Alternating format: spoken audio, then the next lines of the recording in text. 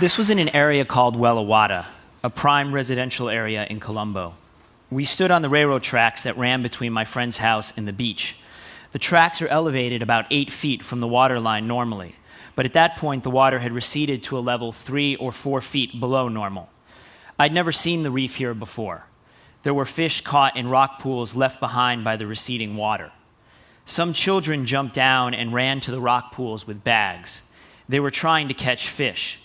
No one realized that this was a very bad idea. The people on the tracks just continued to watch them. I turned around to check on my friend's house. Then someone on the tracks screamed. Before I could turn around, everyone on the tracks was screaming and running. The water had started coming back. It was foaming over the reef. The children managed to run back onto the tracks. No one was lost there, but the water continued to climb.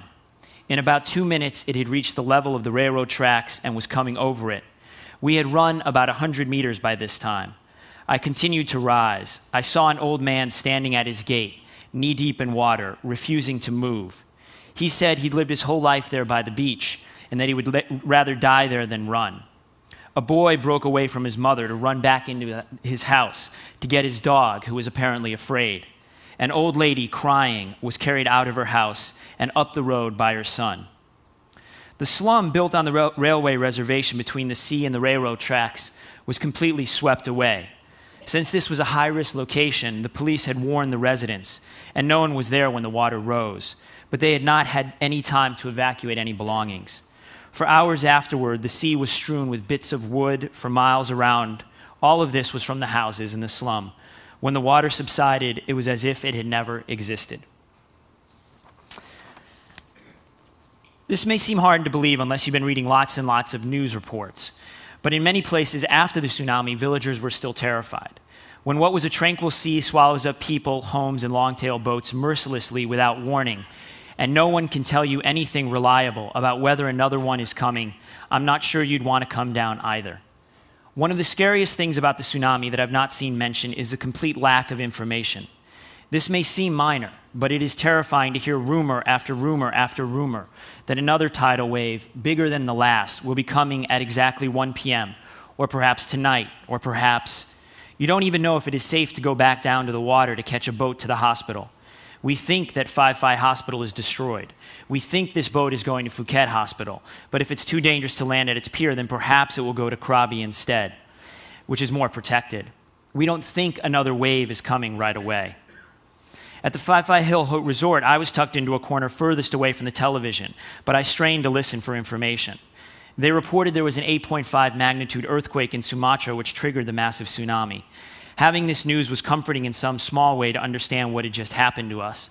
However, the report focused on what had already occurred and offered no information on what to expect now. In general, everything was merely hearsay and rumor, and not a single person I spoke to for over 36 hours knew anything with any certainty.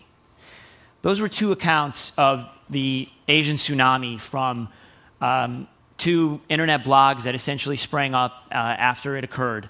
I'm now going to show you 2 video segments from the tsunami that also were shown on blogs. I should warn you, they're pretty powerful. One from Thailand and the second one from Phuket as well.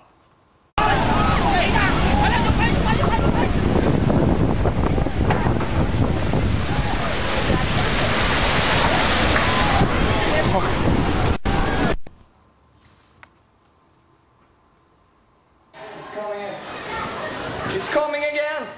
It's coming again? Yeah, it's coming again. Yeah. You must find it. Huh? New way? It's coming in a new way. Yeah. It's coming again. What the? Det kommer en våg igen här. Det är fulla muggar här nu.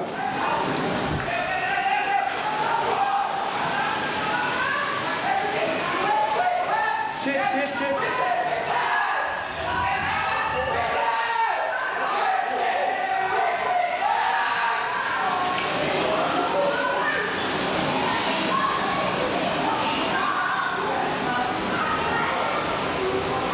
Det kommer igen här.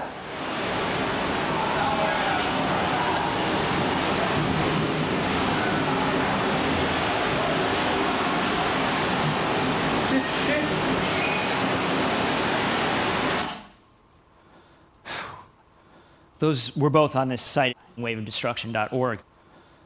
In the world of blogs, there's going to be before the tsunami and after the tsunami.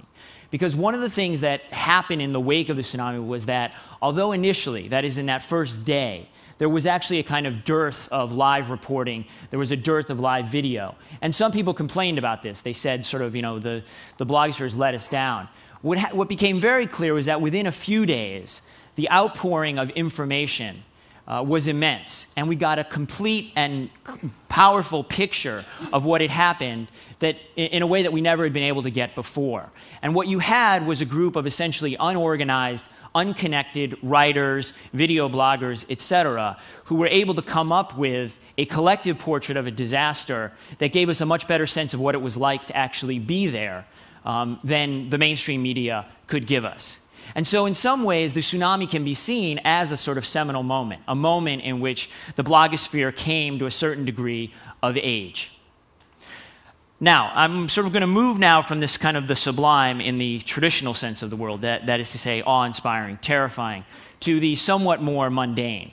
Because when we think about blogs, I think for most of us who are concerned about them, we're primarily concerned with things like politics, technology, etc. And I want to ask 3 questions in this talk, in the 10 minutes that remain, about the blogosphere. The first one is, what does it tell us about our ideas about what motivate people to do things? The second is, do blogs genuinely have the possibility of accessing a kind of collective intelligence that has previously remained, for the most part, untapped?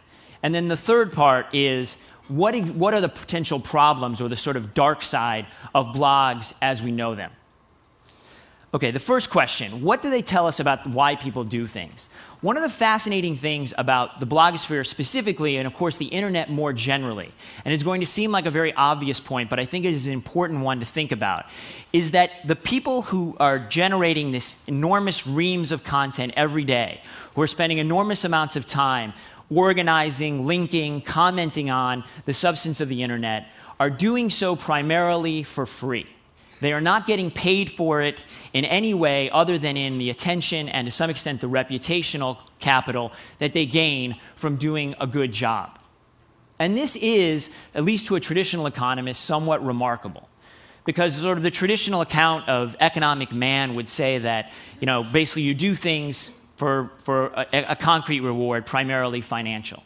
But instead, what we're finding on the internet, and one of the great geniuses of it, is that people have found a way to work together without any money involved at all. They have come up with, in a sense, a sort of different method for organizing activity. The Yale law professor Yochai Benkler, in an essay called Coze's Penguin, talks about this sort of open source model, which we're familiar with from Linux, as being potentially applicable in a whole host of situations. And if you think about this with the tsunami, what you have is essentially a kind of army of local journalists who are sort of producing enormous amounts of material for no reason other than to tell their stories. That's a very powerful idea, and it's a very powerful reality. And it's one that offers really interesting possibilities for organizing a whole host of activities down the road. So I think the first thing that the blogosphere tells us is that we need to expand our idea of what counts as rational. And we need to expand our simple equation of value equals money, or you have to pay for it to be good. But that in fact you can end up with collectively really brilliant products without any money at all changing hands. There are a few bloggers, somewhere maybe around 20 now, who do in fact make some kind of money, and a few who are actually sort of trying to make a full-time living out of it. But the vast majority of them are doing it because they love it, or they love the attention, or whatever it is.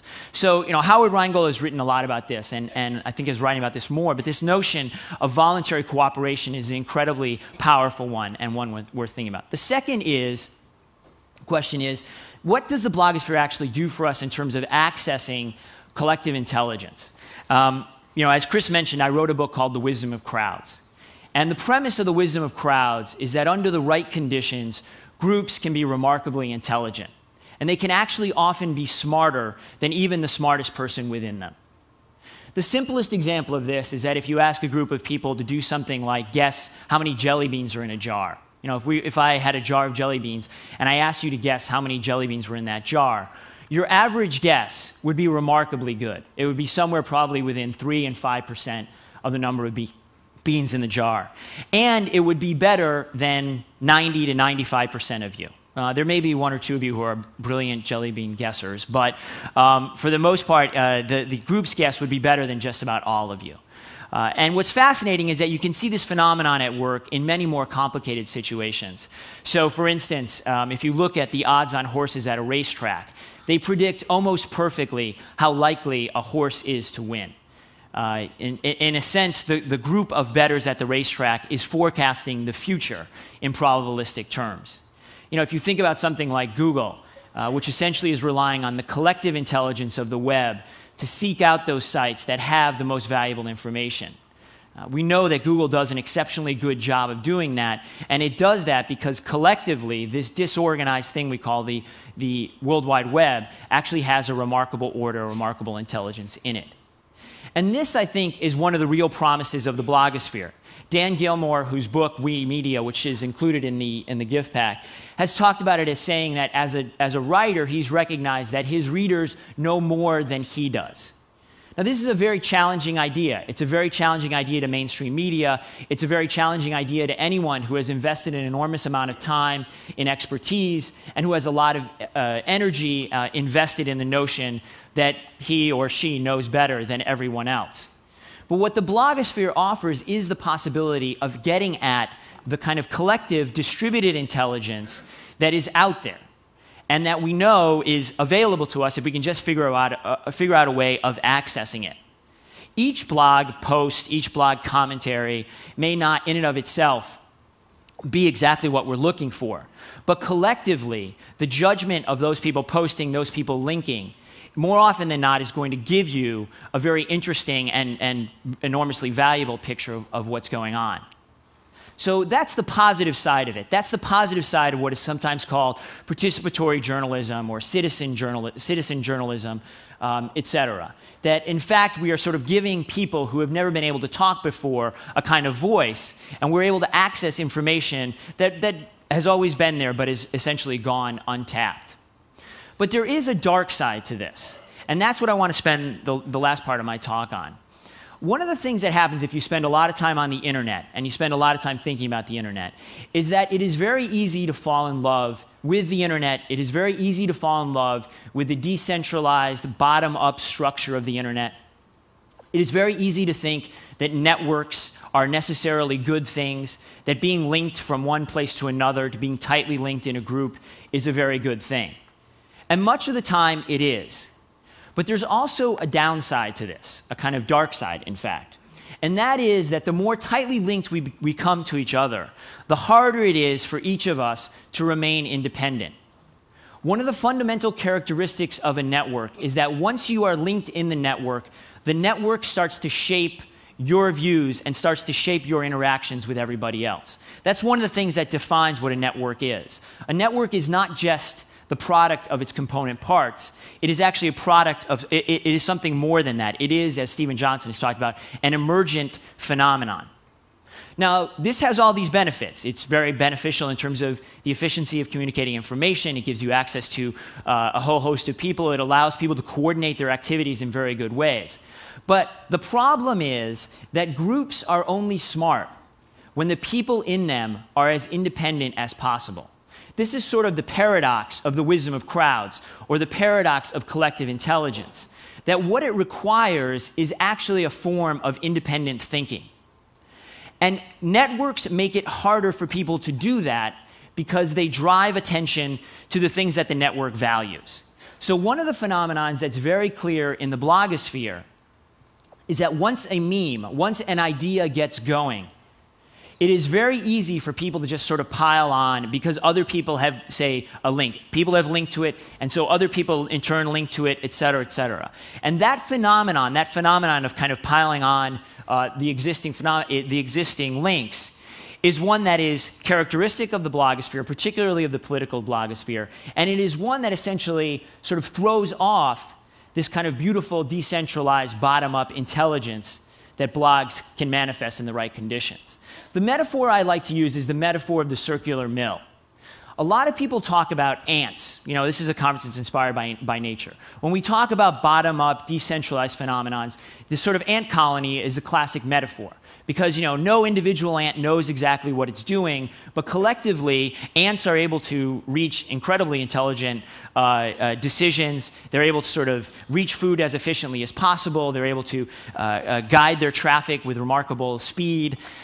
So the ant colony is a great model. You have all these little parts that collectively add up to a great thing. But we know that occasionally ants go astray.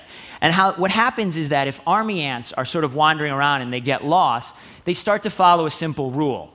Just do what the ant in front of you does. And what happens is that the ants eventually end up in a circle. And there's this famous example of one that was 1,200 feet long and lasted for 2 days. And the ants just kept marching around and around in a circle until they died. And that, I think, is a sort of thing to watch out for. That's the thing we have to fear, is that we're just going to keep marching around and around until we die. Now, I want to connect this back, though, to the tsunami.